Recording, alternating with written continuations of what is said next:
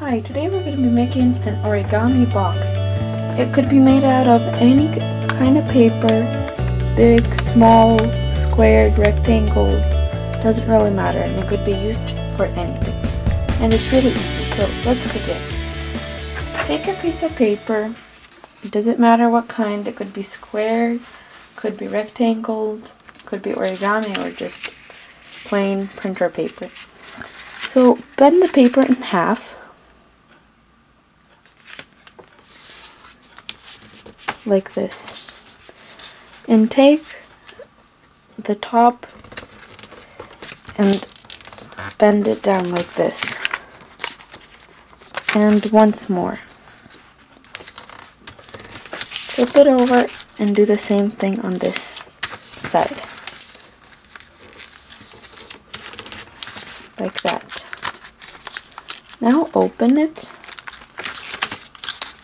and bend it to the middle another time. It should look something like this.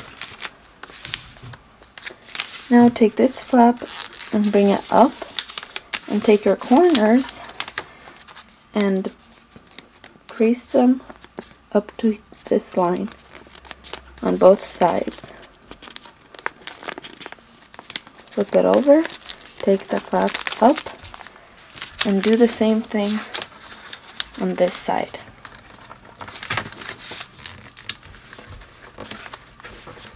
Now take one of the flaps and open it like this.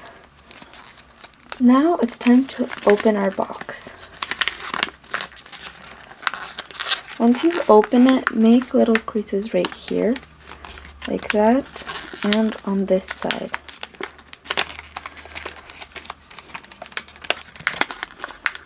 And there you have it, your origami box.